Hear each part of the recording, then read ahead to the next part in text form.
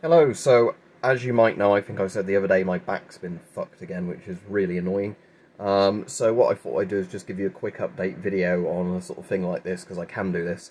So basically, funnily enough, the reason I'm wearing this at the moment, although it's quite relevant to the stuff that's gone on in the news at the moment, you can get Osprey Mark III armour pretty much unissued now, without the fillers and that in for like £30. So I ended up getting one of those because I've got the Mark IVs and that, and it's got all the accessories like the brassards or whatever they call them, but there's no point in me sticking those on at the moment. I bought this with the intention of just using it as a molly vest, really, if I'm dog walking in the winter. But one thing that's very useful with it, which I didn't think about, and it's the reason I'm wearing it, is because it goes quite tight around your waist there, it's actually helping my back. Because that's keeping my back straight. So I've got a proper back support belt from the last time in, I think it was 2017, I had the either slip disc or the sort of torn tendons in my back, ligaments. And that's basically the same thing that I think's happened again. So basically I had to do a load of lifting for my dad the other day, and although I, unlocked my knees and all that, lifted properly, all of a sudden I was just in horrible pain, and then, yeah, I think the thing's gone in my back again.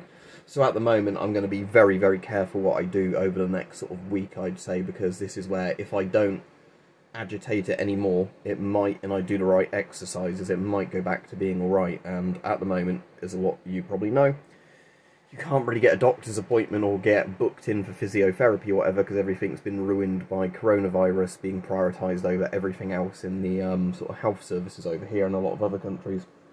Anyway, if you're interested, there's a Mark III Osprey vest, so that's pretty cool.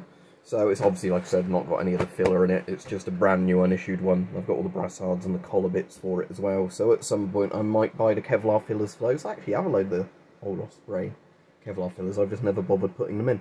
But anyway, the point is that, this is actually at least useful. I've ordered another one of the proper, like, support belts that are pretty big, like a girdle or whatever you call them, but they're actually quite useful if you've damaged your back and you can't, get the proper help, because you can at least wear that to avoid doing further damage.